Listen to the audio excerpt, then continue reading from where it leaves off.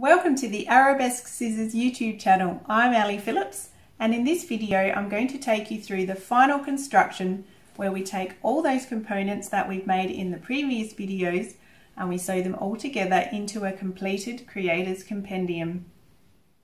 Now, if you love instructional sewing videos that help you grow in your skills as a sewist, please consider hitting that subscribe button and giving this video a like. And if you have any questions or comments or suggestions for future patterns for me, please leave me a comment. So here's our stack of things that we've made in the previous videos. We've got our zipper and the facing, we've got both of our inner cover flaps, and we've got our exterior. So the first thing you need to do is check that your midpoints are marked on your zipper facing and remark them if they've disappeared. So just fold your facing in half like that, and then just mark with a pen on both sides of that facing. And now we need to mark the midpoints on our exterior. So depending on the version that you've made, you're going to need to fold that in half on both of the sides. You can see on this version we've already got a nice centre line marked with that centre seam. But if you're using the other versions, the whole cloth cover or the centre spine version, just make sure that you fold it in half along each of the sides so that you can mark all four of the midpoints.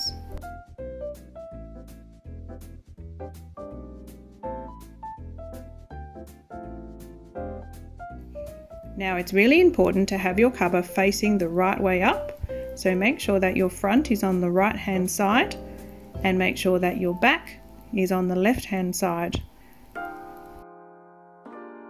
And this is really important to make sure that your zipper is going to be opening from the top down to the bottom. So you want to make sure that the pull starts at the top and opens towards the bottom.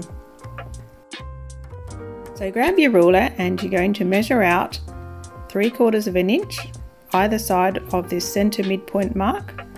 So just place a mark nice and clearly 3/4 of an inch on the right and 3/4 of an inch on the left, so that you make sure you have a total gap between those two marks of 3/4 of an inch. Now just go ahead and repeat these marks on the bottom midpoint mark. So 3/4 of an inch on the left and 3/4 of an inch on the right for a total distance of 1.5 inches. So grab your zipper and unzip it all the way, but keep both of those tabs together. So now we're going to flip it so that it's right sides down. And then we're going to take the right hand side and we're going to align the raw edge of the facing with that right hand mark that we've marked. So just clip that in place, and then we're going to move down the facing, and without twisting it we're going to take that midpoint and line that up with the midpoint on the side edge of the exterior and clip that into place. And then we're going to work around without twisting that facing. Then we're going to align that facing with that bottom right hand mark that we made. Now take the left hand side of your zipper and make sure you're not twisting it. So you're going to align that raw edge with the left hand mark that we have at the top here and just clip that into place.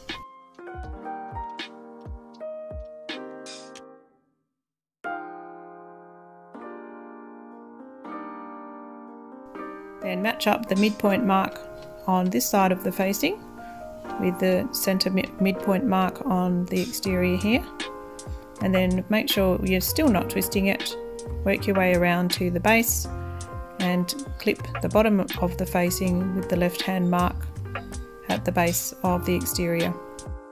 So now we have the zipper just very basically clipped in place, and you can see how it's going to look. So just work your way around, starting at the top. We're going to work our way out towards the right hand side, heading towards this curved edge. And when we get close to that curved edge, we're just going to stop, and then we're going to move onto that midpoint, and we're going to work upwards from that side midpoint until we get close to that curve.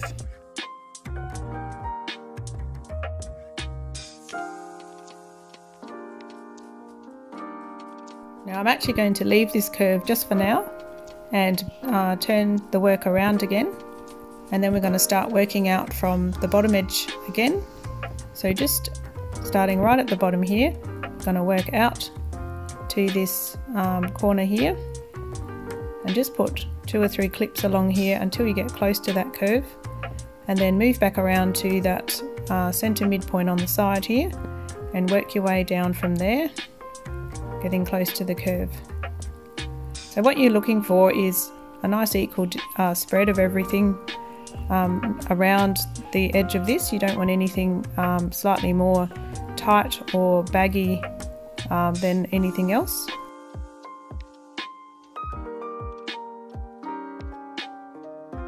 So depending on how tightly your curves are fitting, you might need to do some clips into the seam allowance of the facing here, just to help that ease around the curve. Sometimes I'll do this when I'm actually at the sewing machine, and sometimes I'll do it beforehand if I can see that it's really tight. So just go ahead and clip those curved edges together with the raw edges on the facing.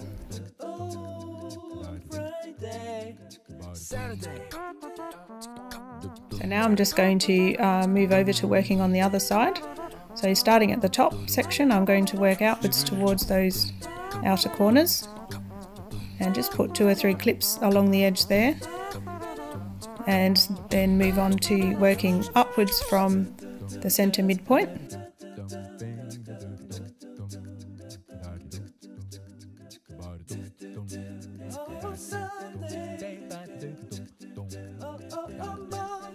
Just clipping close to those curves but not right around them just yet.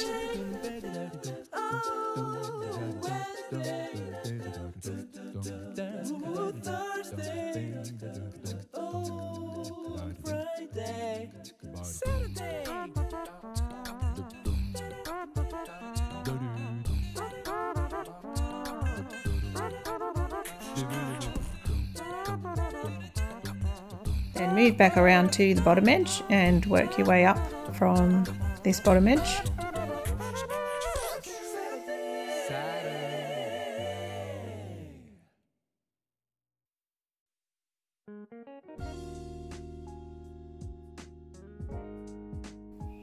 And then work your way down from the midpoint on the side down to the bottom corner.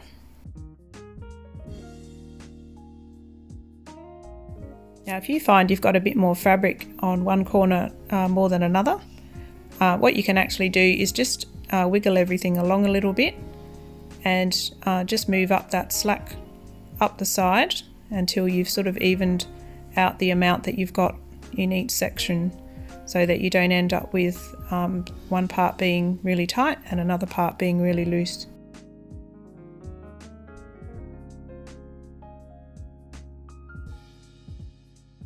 So now we've got probably the trickiest part of the project, where we have to stitch the facing on and we won't be able to see the piping that we've got caught inside of here.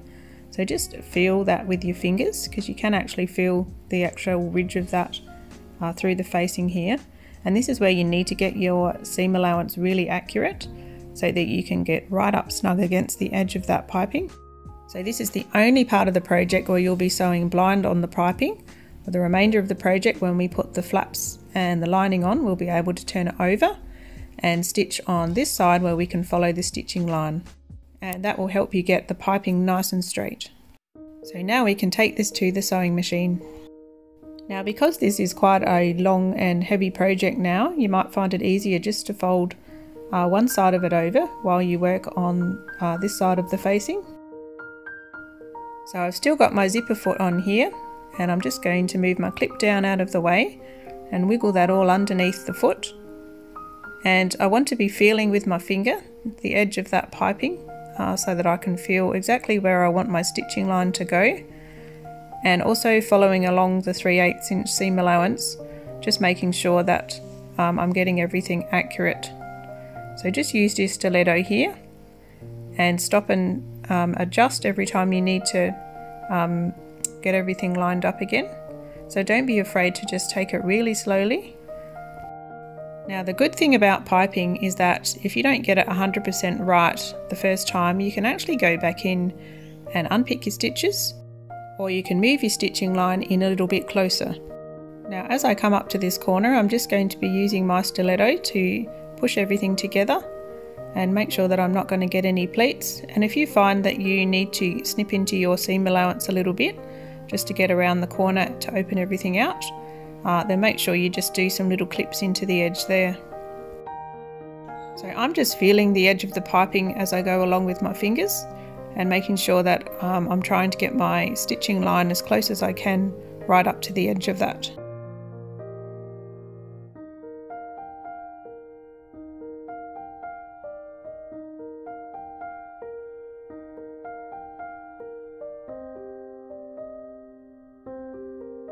So now I've got the facing sewn on one side, I'm just going to open out the seam here and have a really good inspect of my piping just to see what kind of result I've managed to get. So as you can see here on this side, I've actually got not quite as snug as I would have liked, and as I move along, some parts are a little bit better than others. As I go around the corner, it's pretty good, but could be a little bit tighter, and it is pretty even, but yeah, this is just a case of how critical that you would like to be with your own work. Parts of this is not too bad, but if you open it out really tightly. But what I want to show you here is that a result like this is actually really good, because the next time we're going to be sewing this, when we're sewing the inner pockets on, we're actually going to be sewing from this side of the work, and we'll be able to follow that stitching line and even sew just a little bit tighter inside that, so that we can sandwich that piping in and get it even snugger. And that's going to mean that we get an even better fit. Now I am going to just do a little test on my zipper here, just to check that I haven't got anything twisted here, and just zip it up just enough so that I can check that everything's going to be running properly and I haven't got any of that facing twisted. So now you can go ahead and stitch the remaining facing onto your exterior cover.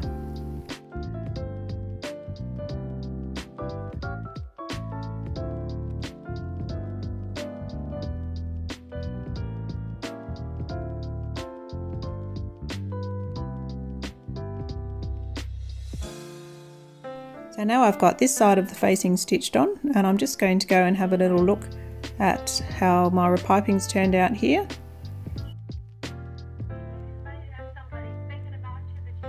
So there's a few bits there that I'd just like to go back and catch a little bit tighter the next time that I stitch.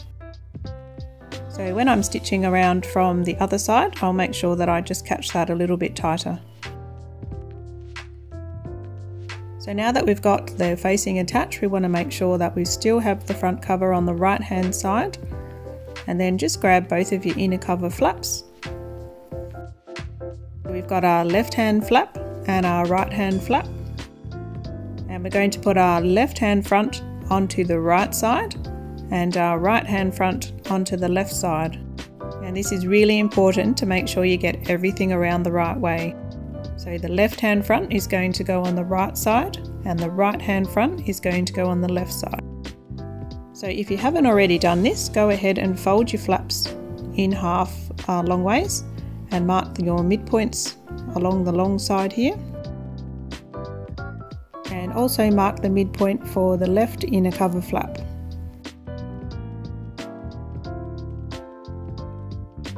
So take your left inner cover flap and align the midpoint on the flap with the midpoint on the facing. So you've got a midpoint here and a midpoint here, and you're going to clip them together. Now work your way outwards from the clip and align all these raw edges and just clip these edges together. Now as you get close to the corner here, you're just going to make sure that you're going to tuck everything in and out of the way. So you might have to pleat that facing a little bit, just tuck it all in and make sure that you're not going to get anything caught in there as you sew along the seam allowance. So just do a bit of tucking and folding underneath, just so that you can feel that the front and the exterior of the flap here are nice and lined up together. And you can use as many clips as you need here to make sure that everything is very safely clamped together.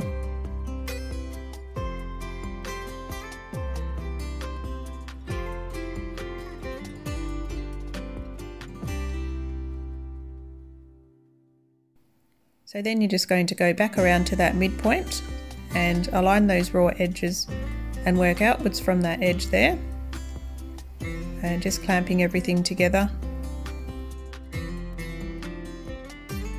Just making sure you tuck that facing down out of the way so that it won't get caught in that seam allowance.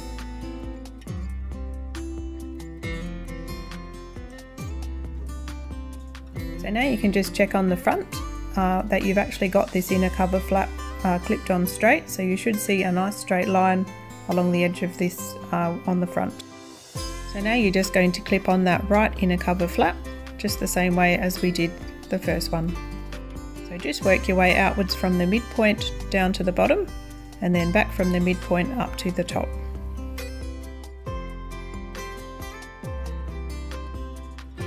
So now we're ready to sew this at the machine, but I'm going to flip this over to the foam side, and I'm going to be able to follow my stitching line from my piping stitching that I've already done.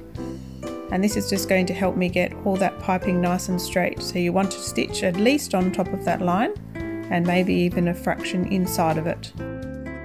So just have a little look underneath here just so you can see where your inner cover flap is actually starting, and then just slide that under the machine and make sure that your needle is going to hit exactly on top of that line of stitching, or just inside it if you need to make your piping a little bit snugger.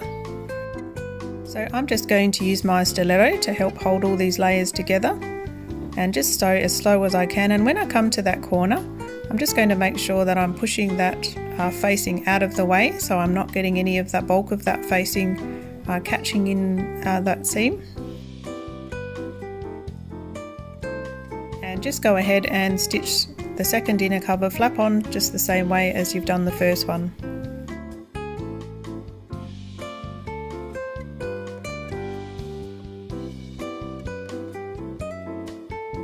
So now we've got both of these inner cover flaps sewn on, and I'm just going to inspect my work here just to check how that piping's going under there. So just pull everything out carefully and just see whether you're happy with what you've got here.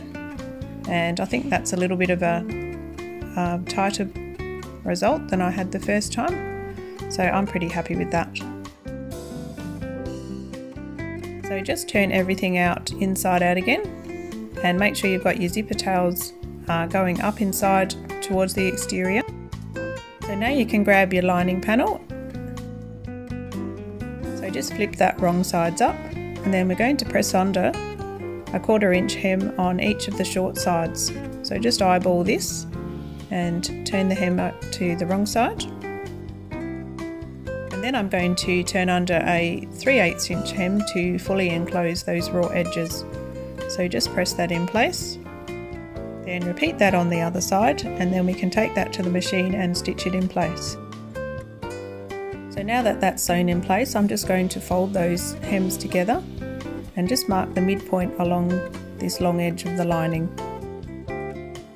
So just take your exterior and make sure that it is facing right side up with these inner flaps facing you, and then take your lining and lay it right side down with the raw edge of the lining lining up with the top edge of the cover, and match up those midpoints with the center there, and then push that facing down inside and just work your way out along the edge of those raw edges, lining them up nice and neatly and stretching that lining out. And just go back to the center and work your way outwards down the other side. So just flip your work around and make sure that those the tail of the zipper there is going up inside the work, and then line up the midpoint on the lining with the midpoint on the bottom of the exterior, and then just work your way out along the lining, clipping those together. So now I'm going to turn the work over to the foam side, and I'm going to stitch down the top and stitch along the bottom and catch that lining nicely together with the exterior, and make sure that I'm sewing right along that first stitching line that I've got there so that I can get my piping nice and snug.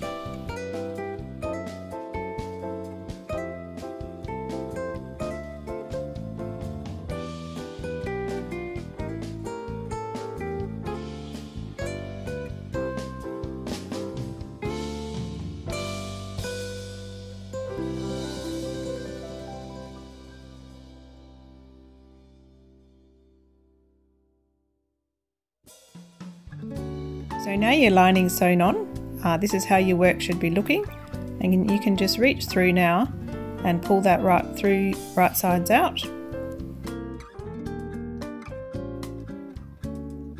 And now you can flip your work over and just reach through and pull that facing out and turn those inner covers around into the inside of the work. So you're just going to be checking that you haven't got any little pleats or tucks or any of the piping that you've accidentally cut off. So just double check that you're happy with all your seams here. So just repeat that and turn the other side right side out and just inspect everything. Just check that you're happy with how it's all looking, and if you've got any little bits that you need to touch up, now's a really good time to just go back and do some stitching, maybe some unpicking if you're not happy. So now I'm going to turn everything round inside out just for one last time so that we can trim these seams down and reduce the bulk inside. So now I'm just opening out these layers so that I can trim away some of the fabric and the foam layer down by about half, just so we can reduce some of the bulk that's going to be inside of this.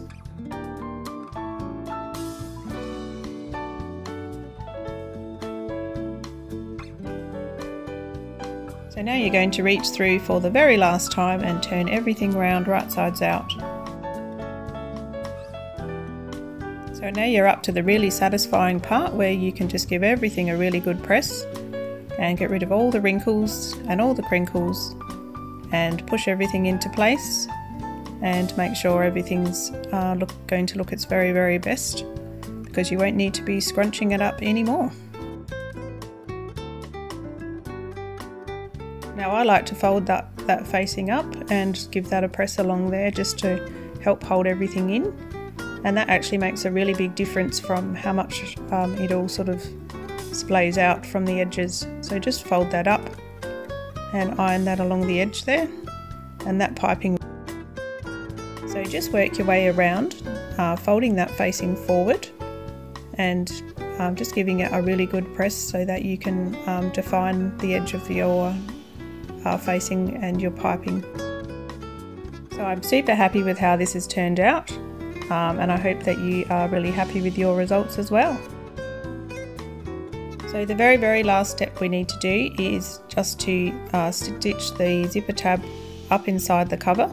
So just zip your zip up level with the bottom of the exterior, and just check that that's going to be nice and snug there. And then just grab a pin and pin that tab to the lining. Make sure it doesn't go all the way through to the front, and just hold that in place. And then I'm just going to grab my needle and thread and stitch around those three sides just through the tab and the lining.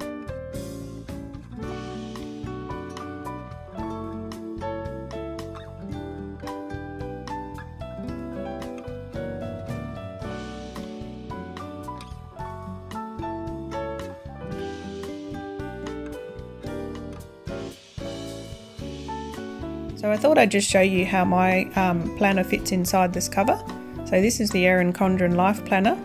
So I just open it up so that the back cover slides in, and then just take the front cover and then just bend it around so that it just slips in like so, and it fits in really quite nicely, snugly enough but not too tight, and it closes really nicely.